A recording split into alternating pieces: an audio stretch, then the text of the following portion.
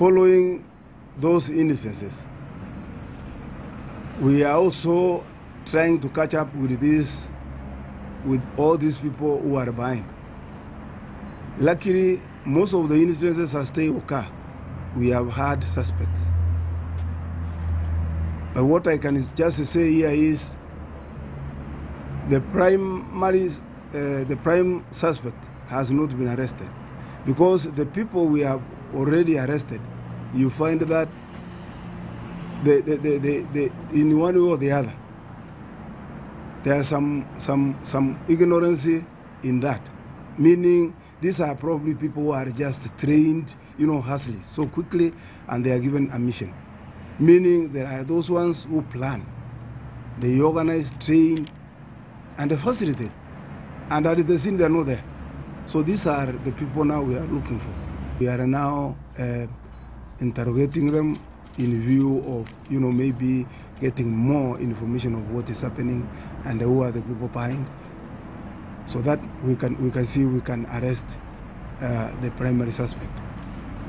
Now, what I can just like to say here is, after this incident, we have at least learned something, that this plus during the preparations, they don't come when they are ready from wherever they are coming from. These things are prepared here among us, where some of us even live and stay. And because of that, we would like at least some Kenyans to assist the security agents in fighting this crime. Cases where explosives are planted in a vehicle or in a bus, you can avoid them easily by doing the screening. You just screen, yeah? Make sure those people who enter into these vehicles, you know what they carry. It is not wrong. You are not discouraging your customers.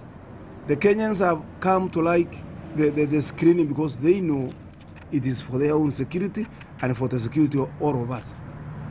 So I would like at least issues like the public vehicle businessmen to practice that, so that, in the course of screening, you can scare or you can discover even some of these things before they cause any deaths or any damage to our lives.